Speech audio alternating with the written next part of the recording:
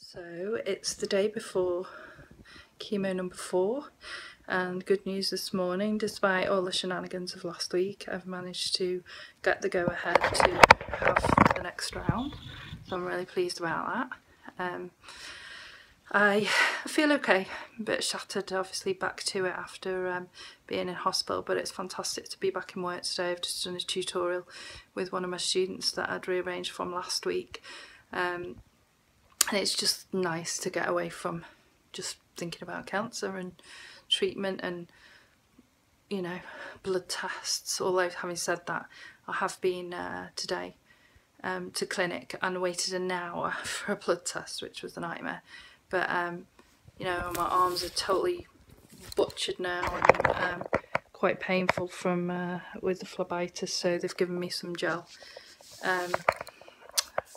Lovely Rachel gave me some gel to try and make them feel a bit better, and again, you know, this one's had it as well, so they'll probably they're going to try and give me chemo in my hand tomorrow, so keep your fingers crossed for those veins. So my counts are okay, not brilliant. My neutrophils are 1.5, so still okay enough to have chemo, not in the normal range, but that would be expected because I'm having chemotherapy.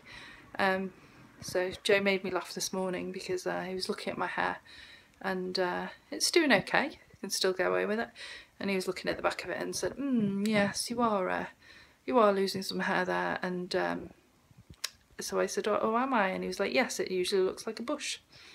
So there you go, out of the mouths of babes. So my next check-in will be sometime after chemo number 4. Fingers crossed that they can give it tomorrow, so I'll check in again there.